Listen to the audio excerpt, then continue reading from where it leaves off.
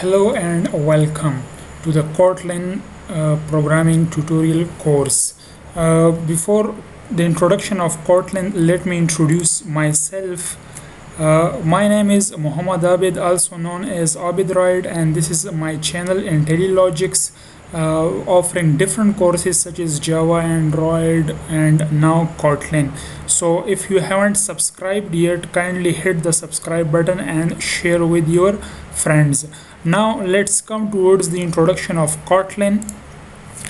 What is Kotlin? Kotlin is basically a programming language. Work on this Kotlin language started in 2010, developed by JetBrains. JetBrains is the company that created IntelliJ IDEA, and if you are familiar with Android Studio is also based on this IntelliJ IDEA IDE.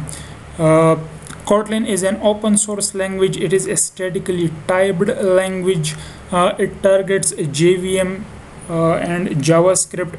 JVM means Java Virtual Machine. So basically Kotlin is based on Java. It was first released on 15th February 2016. And where can I use Kotlin? So in Google I/O 2017, Google announced Kotlin as the official language for Android. It means that you can write Android apps in Kotlin language now. Prior to Kotlin, we were using Java for writing Android apps. Still, you can write Android apps in Java, but I am sure in the near future most of the developers will switch to Kotlin. So it is good time to learn Kotlin now. As I said, it will mostly be used for Android app development. You can use it anywhere. It is not limited to Android apps. You can use it on a web. You can make desktop applications with it, and you can use it anywhere where you can use Java. It means you can use Kotlin as well. Kotlin is similar to Java, C#, JavaScript, Groovy, but it is mostly, I think it is similar to Swift. If you are familiar with Swift, that is the programming language used for iOS, iOS development, iPhone app development. So similarly, Kotlin, now you can use Kotlin for Android app development.